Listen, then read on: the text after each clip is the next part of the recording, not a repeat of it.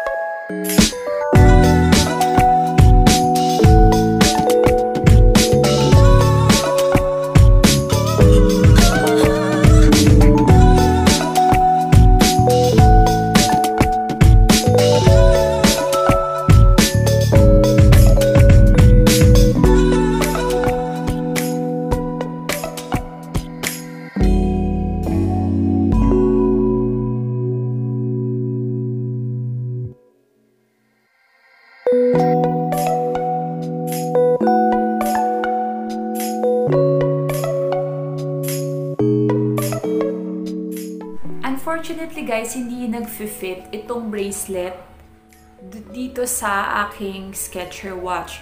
Ang problem niya is because malaki yung mismong bracelet and at the same time, malaki din yung bakal na naka-attach dito sa bracelet. So, ang ginagawa ko ngayon, yung magbawas dito sa may bakal na onte para makapasok itong bakal na to.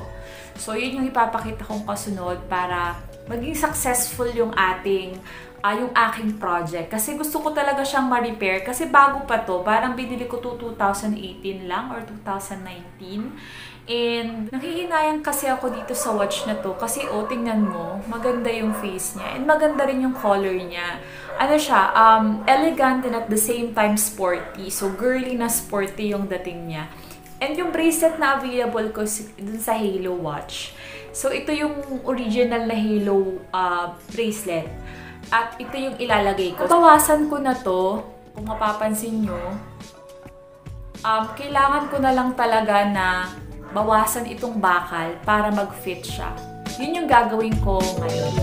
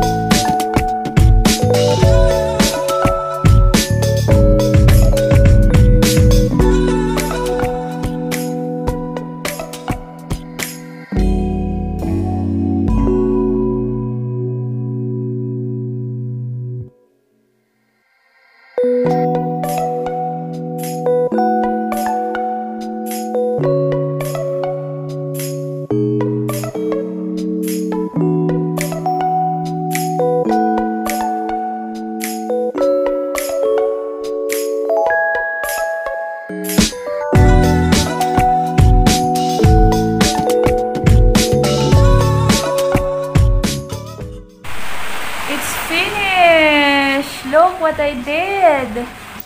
Amazing! Gagamit ko na ulit. Wow! Yay! I'm so brilliant.